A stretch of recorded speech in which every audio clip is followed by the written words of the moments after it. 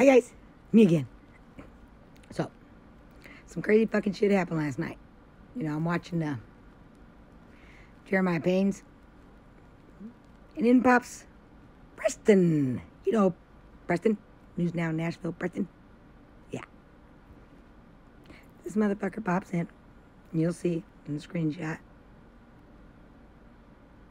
and starts talking about how he's driving to Georgia because there's a murder in his family, and it's connected to judge and executioner. What? Murder? Well, that's some serious shit. Oh, right? Fucking murder. Well, goddamn. So now you know you watching. Like, what? Got found out.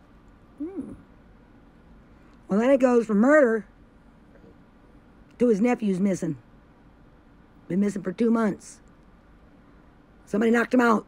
He ain't been heard from since. How you know that? How you know somebody knocked him out if you ain't heard from him? Of course, somebody asked. Well, that don't make no sense. Hold on. Then it's somebody pulled up alongside him when he was out for a walk. Asked him who he was. Then knocked him out and threw him in the car, and he ain't been heard from since. Again. How the fuck you know that? If somebody knocked him out, threw him in a car, and ain't seen him or heard from him since, how do you know that's what happened to him? I'm curious. Said the police were involved. Even named another person. Granger Renfrew.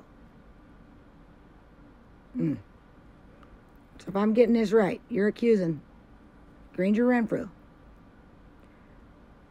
of doing something for judge and executioner, like murder. Preston, you're full of shit, and your story don't make a goddamn bit of sense. Shame on you. Shouldn't say that shit about Judge and Granger. That's a pretty nasty accusation, murder and all. I hope you get in trouble for that. Judge, Granger, I'll be having a chat with that boy. See you, folks. Have a good day.